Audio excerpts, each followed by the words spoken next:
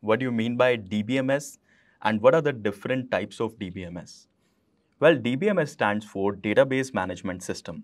The primary responsibility of a DBMS is to store, create, update, and manage the databases. In simple words, DBMS is a software that manages or organizes the data in a database. Imagine DBMS is like a digital filing cabinet for storing and organizing information, and you have a lot of data like customer names, product details, or sales records. Now, instead of keeping all of that data in scattered files or papers, a DBMS helps you store and manage that data in a structured way on a computer. Moreover, this database is easily accessible to developers and also maintains an interface between the database and the end user of the application or the product. This means a DBMS is like a bridge that connects two important groups of people in the computer world, developers and end users of applications.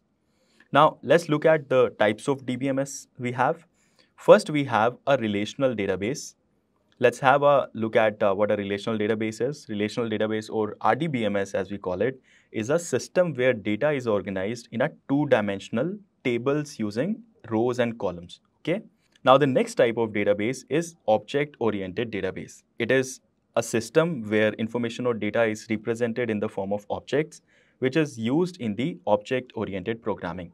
The next database in our list is hierarchical database. It is a system where the data elements have a one-to-many relationship.